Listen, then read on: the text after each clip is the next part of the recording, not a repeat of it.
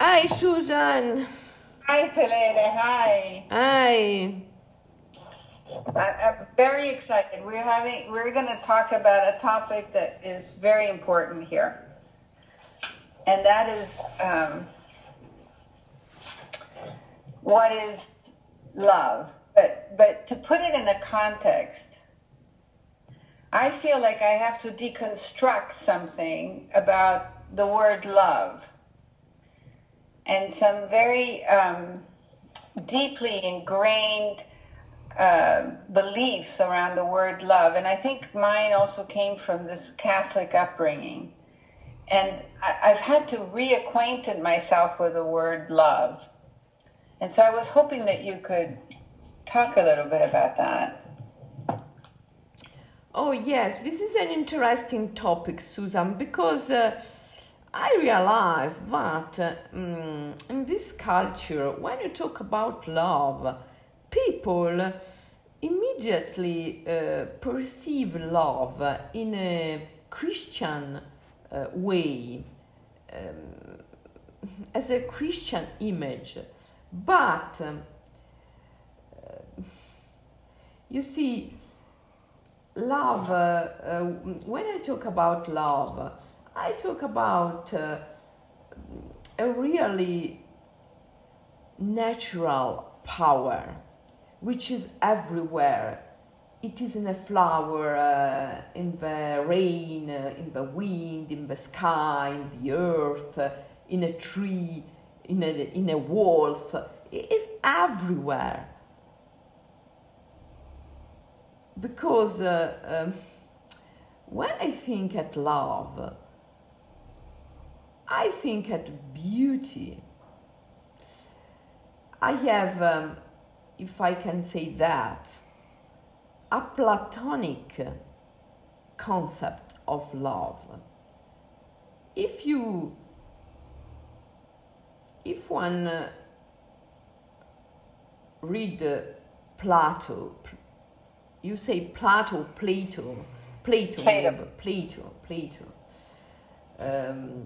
If one reads Plato, Plato never talks about love.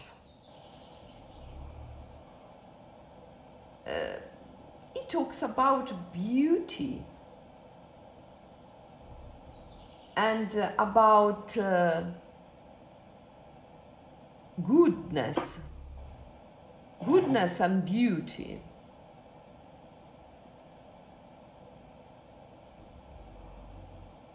And reading Plato, little by little, you realize that beauty for Plato was exactly what love is for a Christian.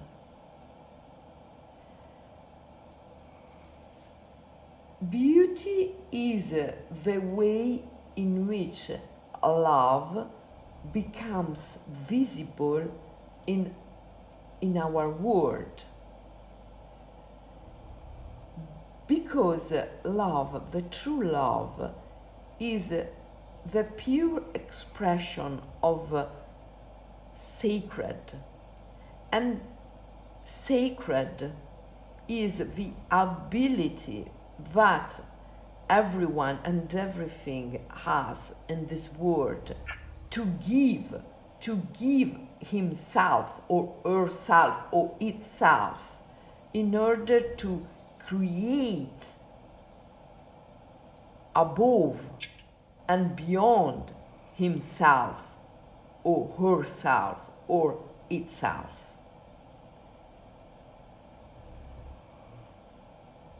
So love is a desire,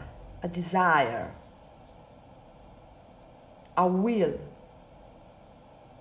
to create.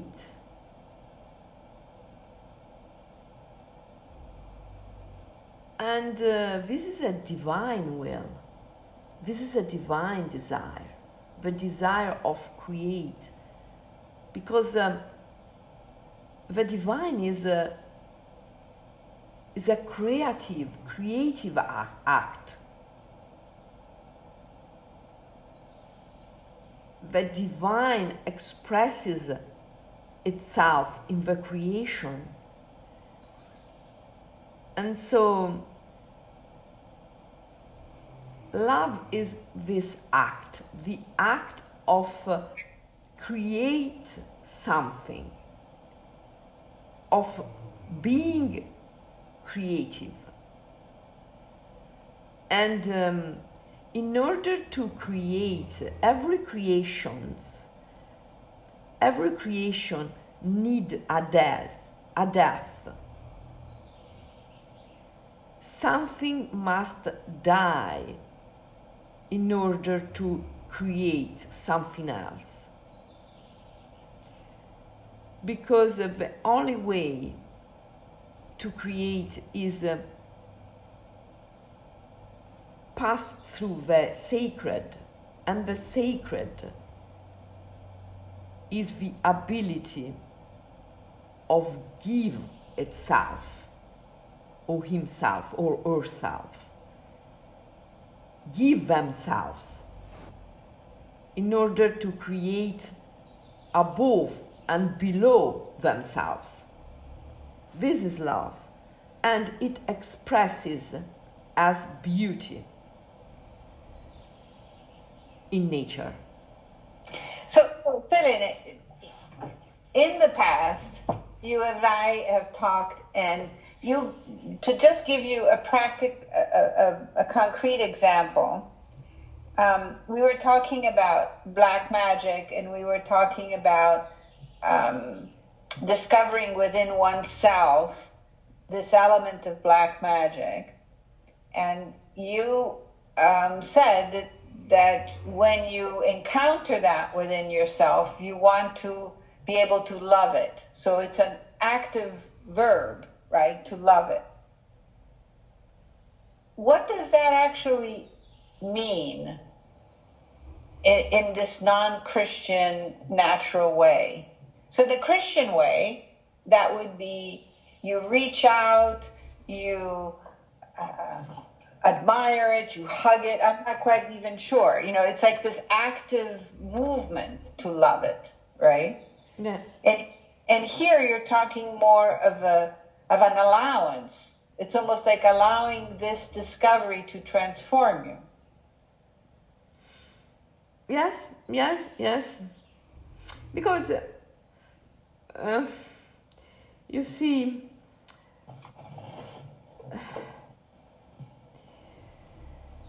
Christianity brings into existence, or better, Christianity enhances a lot the sense of I. Yeah. Which doesn't exist so clearly before. And this sense of I as a double face, as a two faces. One is the ability of love and give themselves with more awareness, with more clarity, and willpower. The other phase of the sense of I is me. Yeah. You see, if one divides, separates the sense of I from the power of giving oneself, of loving, the sense of I becomes becomes dangerous. I love makes sense. I am, I believe, I possess, I have, I do, I make. Doesn't make any sense. It's dangerous. Jesus enhance a lot the sense of I, because Jesus is an I, but he does that only to enhance his ability to love. Jesus is an I, but is an I who loves. After him, the sense of I is remained in the human beings, but they have separated this I, their I, from the ability of loving, and they have joined the I to other actions, like I am, I have, I know, I become, and they have created a word without love. And this word without love is the word that brings into existence pain and suffering. So we have to remind ourselves the true sense of I. And when we say I, we have not to forget to say love. I love is one word. They are not two words. It is only one word. I and love are inseparable. So if we are able to say I with love, we can bring beauty into existence everywhere. Otherwise, we create ugliness, suffer, pain, discomfort, illnesses, troubles.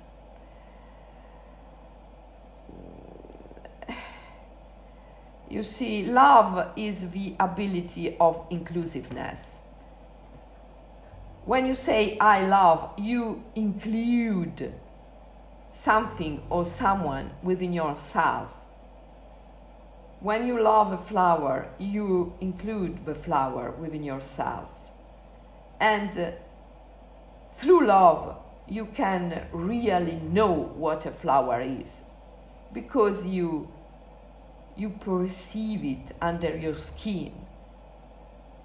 And this is the only way to reach a true knowledge. Dissecting, analyzing is not a way to reach a true knowledge. It is just dissecting and analyzing. It's not knowing. Wisdom without love is not a real wisdom. So love is the ability of knowing, because it is the ability of inclusiveness. And it is a creative act, because when you know through inclusiveness, you become what you know. And becoming what you know, you create something new, something that didn't exist before. This is what is called Trinity. The Trinity vision, or Trinity, how will you say in English? Trinity. Trinity, it's correct. So, the Trinity vision is the remake of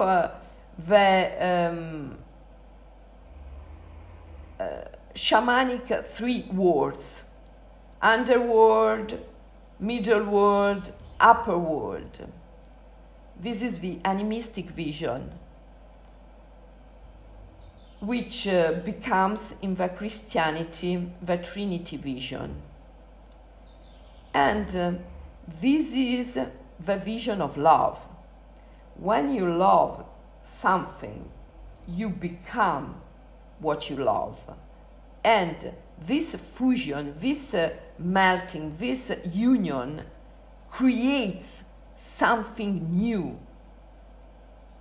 A new you, a new flower, if you are knowing a flower, for instance, and a new reality, a new world. Because knowledge, true knowledge, is always an act of creation and always creates a new world. And when you create a new world, a new yourself, a new flower, you create a new history, a new story, a new story. I mean, your mom, your birth, your dad, your ancestors, even your previous lives are changed by this creative act.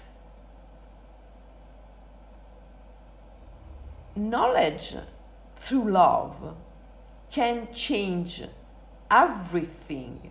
And so, in such a way, you discover the true impermanence. Because you see, Susan, reality is not permanent and is not substantial. Everything appears and disappears. Like lightning, it appears and disappears, is impermanent. Heraclitus said that a man can't bathe twice in a river. Of course, because the river appears and disappears, and when appears again, is not the same river. It is a new one. So, through love, which is the true knowledge, you reach the power of seeing reality as impermanent, appearing and disappearing. Because through love and through true knowledge, every time you love someone or something, every time you know someone or something becoming what you are knowing, you completely change yourself, your world, your story. And so you appear and disappear, you appear and disappear continuously. This is the way in which love conquers death. Love can conquer death. Love can vanish death. And this is the way in which it does that. Does it make sense, Susan? Yes. And I have something almost silly to ask you.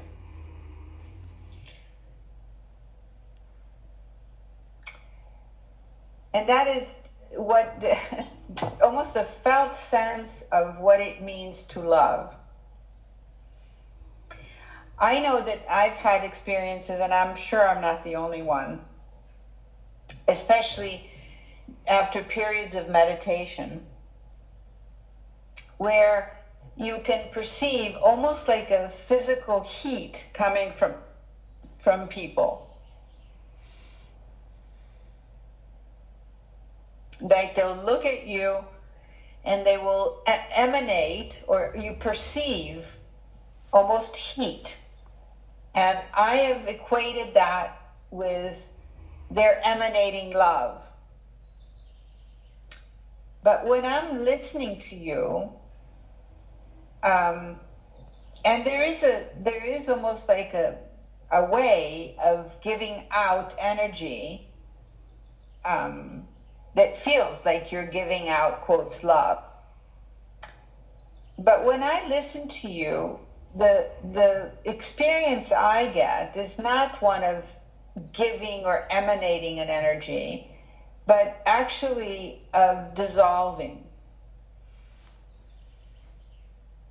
So it has a very, it feels different. It feels like you're making room for something.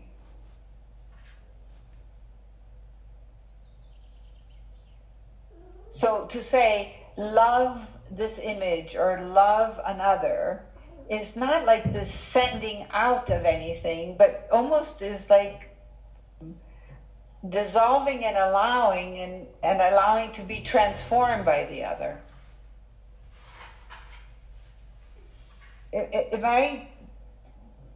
Does this even make any sense? Oh yes, Susan, and you're perfectly right. I agree totally. Because when you perceive heat from our body, comes from our bodies, you are within your eye, your sense of eye. So you are closed into yourself, and you perceive from something coming from outside. But when you love, there is no something like an inside or outside.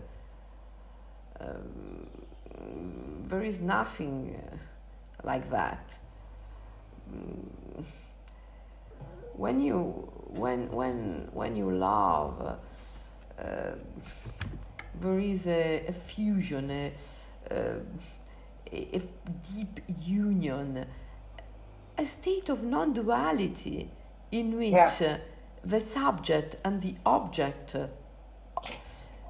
are two in one, distinct but not separated. This is the non-duality state, a state in which subject and object are distinct but not separated. And this is true love, and is a state of beatitude and creativity and serenity and joy and peace. This is why it is usually represented in the esoteric traditions as erotic union. Think of Hinduism, at the union of Shiva and Parvati, the divine Shakti, or think at Gnosticism, the esoteric Christianity, and think at the union of Sophia and Christ, or think at esoteric Buddhism, where the main point of reference is not Gautama Siddhartha, the historic Buddha, but the so-called Vajradhara or Vajrapani, the Buddha depicted in the erotic union of his companion. Or think at Sufism, the esoteric Islam, with poets like Rumi or Ahmed bin Alwan, who praises the carnal love between the human and the divine. So the erotic union is the symbol used by all the esoteric spiritual traditions of the world to depict the non-dual state of consciousness, because this is a state of beatitude and joy and death, because during the intercourse the partners die, they die one into the other. The intercourse is a little death in which all the thoughts sequences are atomized, are burned. And so is a little death. Love is the same. Love is always a death, but is an orgasmic death through which you create something new. You become something new. You create a new you and a new world. And so love is the very tool of evolution and growing.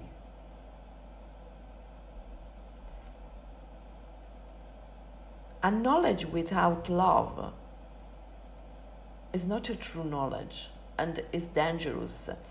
And I think in this very moment, in our age, we need to remind ourselves of love. Remind ourselves our ability of loving, because we live in an age of change. Technologies are changing our world so quickly. And this is a change,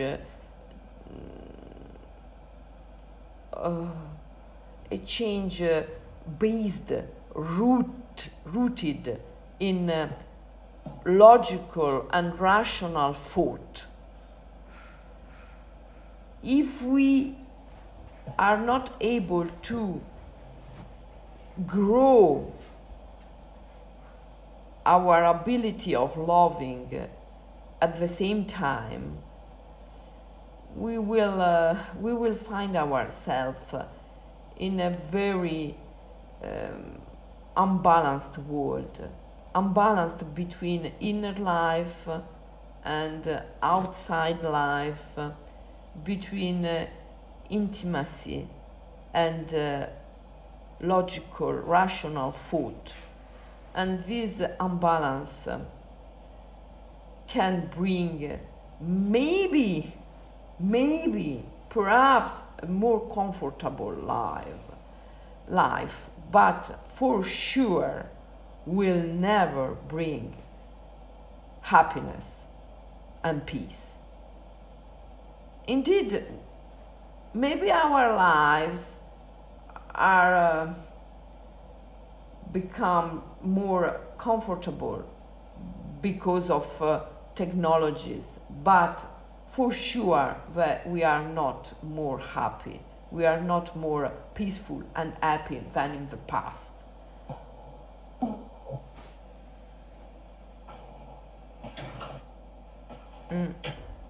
Love and wisdom should be inseparable.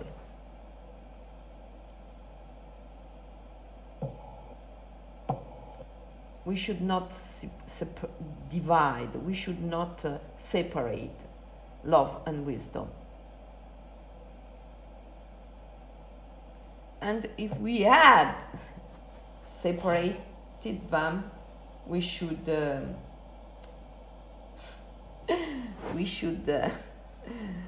put it together again. This is our mission, I think, in this age. This is the mission of everyone. Does it make sense, Susan? Oh, yeah. Yeah. And thank you, Susan. Thank you to you. Thank you. Thank you very much for your inspired questions. You inspire me. You inspire me a lot, always. Thank you, Susan. Thank you, Selene. Thanks.